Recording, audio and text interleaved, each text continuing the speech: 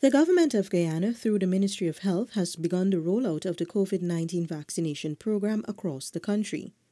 Priority is given to individuals 60 years and older, healthcare and frontline workers, persons with comorbidities, members of parliament, and other government officials. So far, Guyana has benefited from 3,000 doses of vaccines from the Government of Barbados, 20,000 doses from the People's Republic of China, and another 80,000 doses from the Government of India. A number of healthcare workers were vaccinated from the first batch of vaccines received from Barbados and continue to benefit from the other donations. His Excellency Dr. Mohammed Irfan Ali, First Lady Mrs. Arya Ali, Prime Minister the Honourable Brigadier Retired Mark Phillips and his wife Mrs. Mignon Bowen Phillips, and Vice President the Honourable Dr. Bar Jagdeo were among those who benefited from the most recent batch of vaccines. President Ali, after receiving the COVID-19 vaccine on Friday, in a message to the nation, encouraged everyone to get vaccinated. Whilst it is not mandatory, I want to urge you as far as possible to consider taking the vaccine. I'm sure that it will help us as we all work together in getting ahead of this pandemic. I also want to assure every Guyanese that we are sparing no resources in having every single Guyanese vaccinated before the end of the year.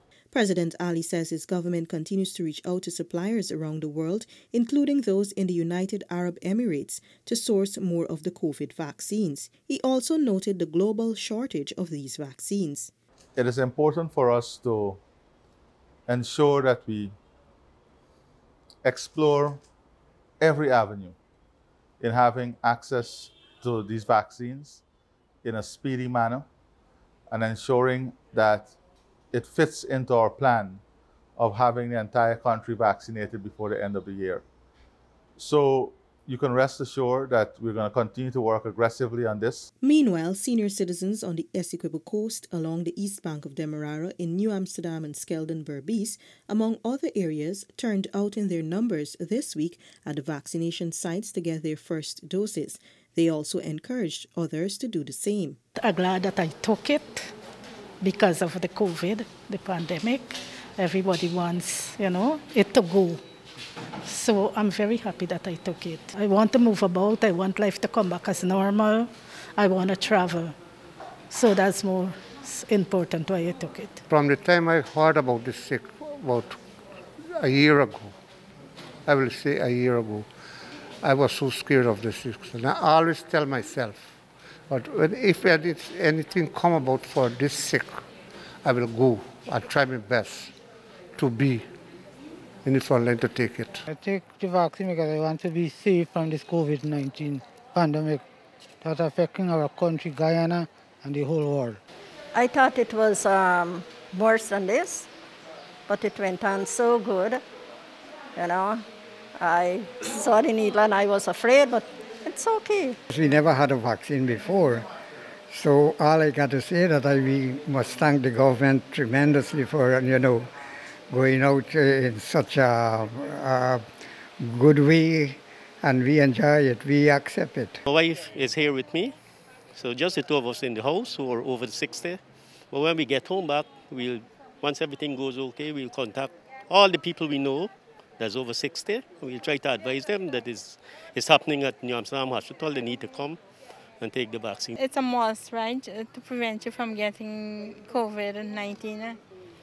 I see it necessary. Based on information that I read, therefore, if I want to live in my normal span of time, then I decide to take the vaccine, which would give me that time to continue to live until I'm ready to die.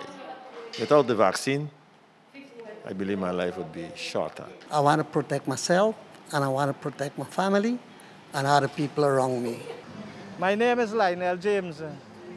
I would like other people to take the vaccine, just as how I take. No side effect, because I ain't got no problem also. My name is Jaso Jaglal, and today I took the vaccine, the COVID-19 vaccine. I would like to encourage persons to come and get the vaccine because it's very easy. You don't feel a thing, and It's very simple. Why did you decide to take it? Why? Well, because of the protection it offers. I don't want to be hospitalized and things like that. You would encourage other people to come as well? Of course. In fact, I asked somebody to come, an elderly or a relative. I decided that I take this vaccine because, first and foremost, my health comes first. Now, it is better for you to be vaccinated, and whatever is the side effects of the vaccine, you'll deal with that. But if you're not vaccinated, then the possibility is that COVID can be the reality, and COVID is a very serious and a very dangerous thing, and each and every person should at least try as much as possible to protect themselves, protect their family, protect their friends, protect everyone that they come in contact with. And if we are vaccinated and we are free from the disease, then we will be safe for our community. Individuals also took the opportunity to get vaccinated at a testing site located in the compound of the Ministry of Health on Brigdam. DPI spoke to some of them, including a Venezuelan migrant. I take the vaccine for protect me for the COVID-19. Just my wife. I go encourage you to come this afternoon. I decided to take the vaccine, principally not to end up in hospital on a ventilator, to give me freedom, to be not infectious to anybody else, and ultimately to travel as well. I'm happy to have this vaccine because it's important that we all look after ourselves, you know.